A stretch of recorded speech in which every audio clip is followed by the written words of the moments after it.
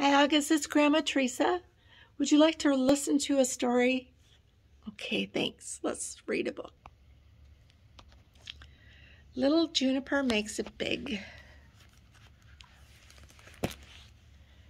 Do you know what kind of animal that is? He looks like he has a mask on around his eyes with those big dark circles.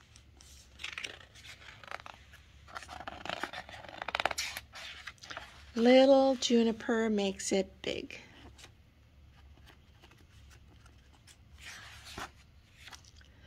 Juniper was little, too little, she thought. Adults only build things in adult sizes, she grumbled, just loud enough for her mama to hear. If kids made houses, we'd make them so they fit properly.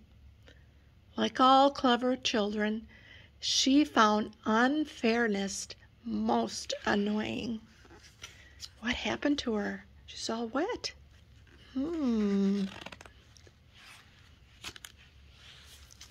Patience, Junebug, her mama said. You're growing more every day. But 3 days later, Juniper was still no bigger.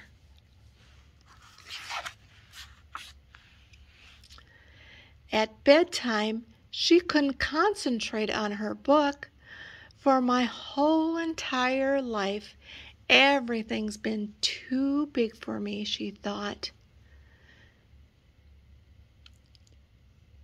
And later that night, Juniper's little thought grew. So she thought doorknobs and sinks and movie seats and pianos and car seats and counters. They were all too big for her.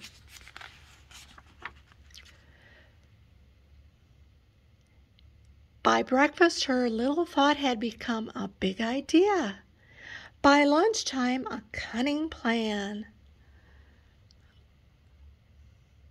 Juniper assembled springboards and stilts, built heighteners and hoppers, made cranes and catapults, and even flew by balloon.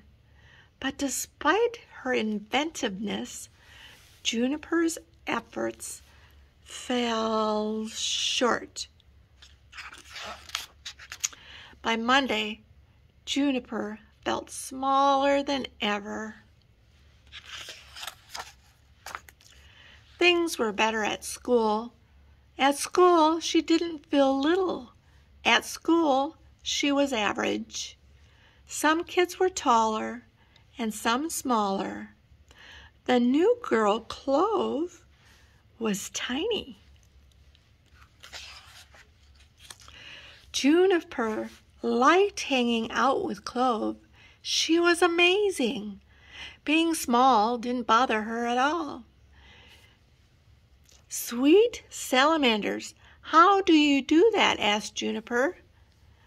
Grippy, sharp nails, a parachute tail, and she lowered her voice, extra stretchy armpit skin. Do you want to come over for a sleepover? She asked. We could practice climbing. Oh, yes, said Juniper. Some unsmallness lessons were what she needed. She counted the days until the weekend.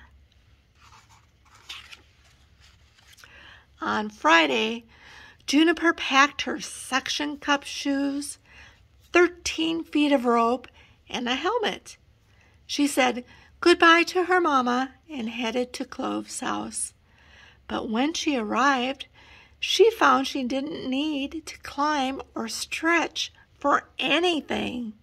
In Clove's home, Juniper was adult size.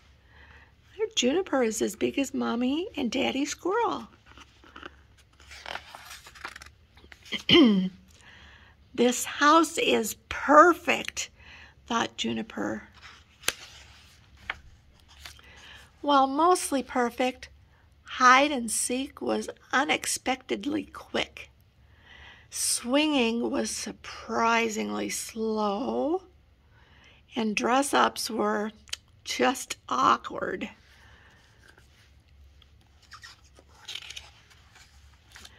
By the time they got ready for bed, Juniper didn't feel small at all. "Juniper, let's play at your house next time," said Clove. "I bet it's huge.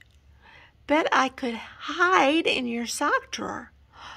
Bet your bathtub feels like a pool." Clove actually seemed to enjoy being small. Juniper hadn't ever thought of it that way, but a cramp in her tail made it hard to focus on the idea. She's too big for the bed. The next day, she returned to her way too big house. "Our home is nearly perfect, almost perfect," she said.